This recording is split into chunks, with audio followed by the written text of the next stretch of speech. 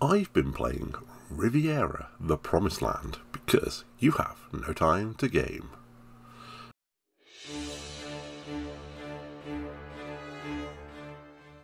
Riviera, the Promised Land is a different JRPG. Originally developed by Sting Entertainment and published by Atlas. It was released for the PSP in 2005 in Japan, and a bit later in North America and Europe. It's part of Sting Entertainment's Department of Heaven series, with other games like Idra Union and Knights of the Nightmare.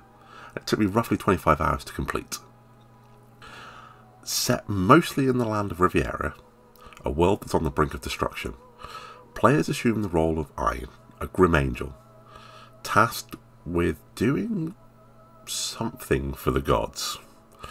In this case, it might be destroying Riviera itself.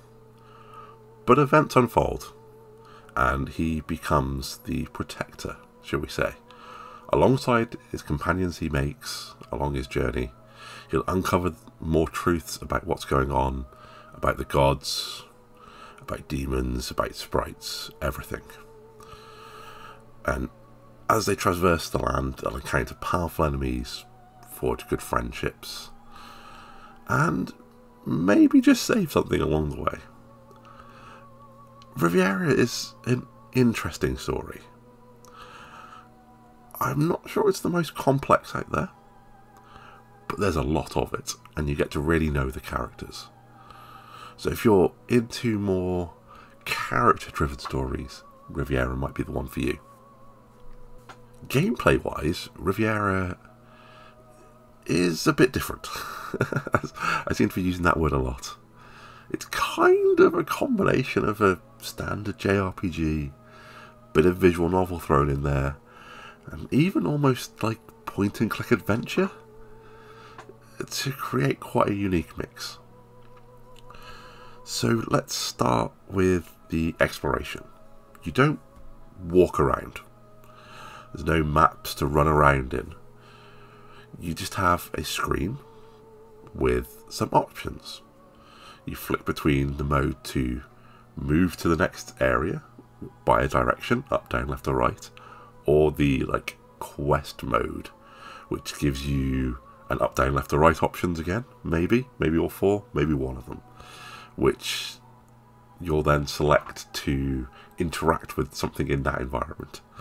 And then something will happen. Usually a bit of conversation, a bit of description of the area, or maybe it's like a chest, or some sort of item that's on the floor. It's a bit odd. It took a little bit of understanding. So, to actually interact with objects, you have to have TP, which is like a... I never grabbed the actual word for what the TP stands for. It's a currency that you spend to interact with things, and so you earn it through the combat system, which I'll explain a bit more in a bit. So you spend this TP to interact with stuff. In some cases you have to interact with it multiple times, which like I said, reminiscent of point and click. You might need to do something several times. So like an example being, there was one part where I had to dig the floor like 5 times to get a fancy item. Or you might see a chain, interact with the chain, and they'll be like, hey guys, we can climb down that. And then you interact with it again. Yeah, we can definitely climb down that. And then when you switch back to the movement mode, where it becomes now an option that you can now climb down. It's it's all odd. And like I said, it took me a bit of getting into. But that's the best way I can think to describe it. Sometimes along with these, especially with chests, you'll then get like a QuickTime event, because some sort of trap is activated. There's several different types of QuickTime events. Some of them are like a mash a button, or press a direction or whatever in a specific time, like rhythm mode. At first I really sucked at these, but by the end of the game I was actually pretty good and barely ever failed them. And failure it usually sucks, because you'll lose a bit of health or whatever, permanently, mind you. When you fail these things, it's a permanent reduction. And you also, if you succeed in them, sometimes you get permanent increases, so it all balances out. Yeah, but by the end of the game I was pretty good at them and very rarely failed them. And you usually get the more, like, the rarer items from it. So yeah, this leads us on. Sometimes when you move into areas, sometimes when you fail traps, or even succeed at traps, or interact with items, you can initiate combat.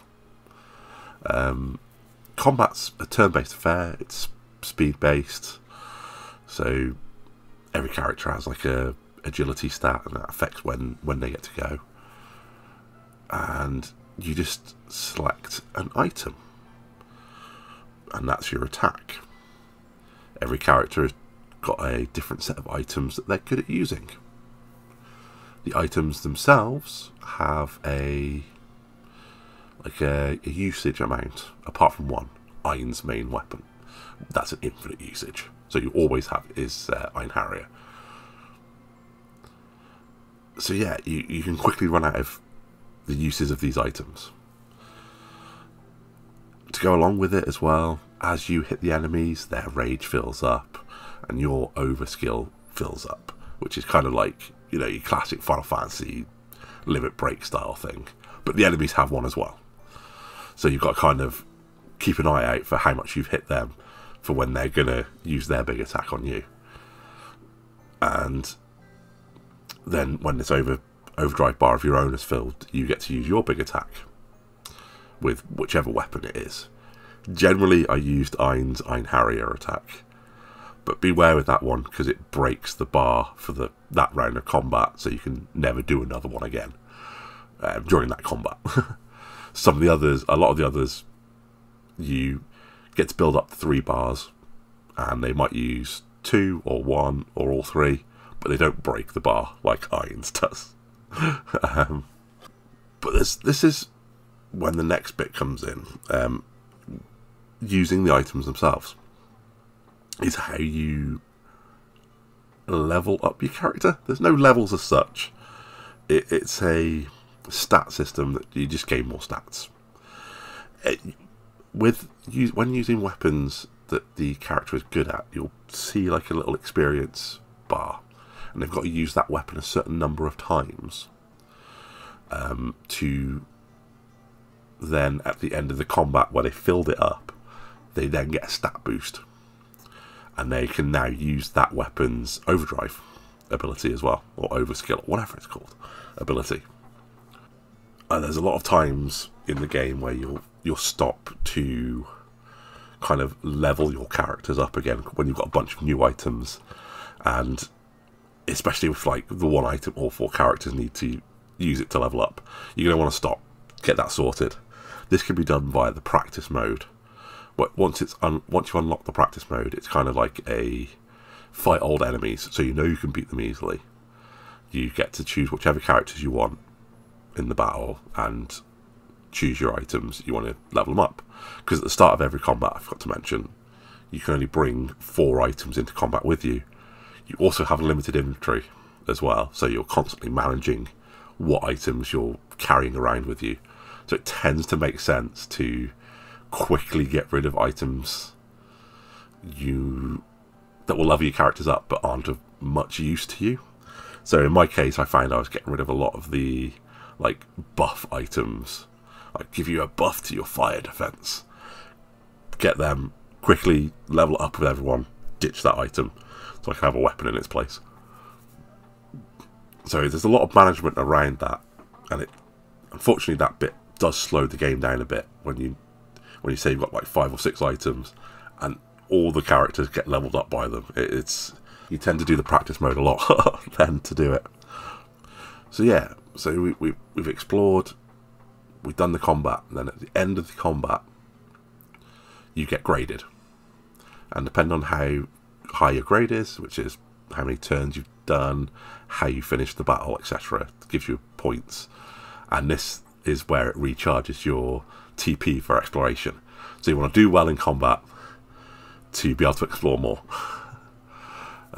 You also get points for exploration as well. For when you complete an area, you get a grade and a score. I didn't really care too much about the overall score.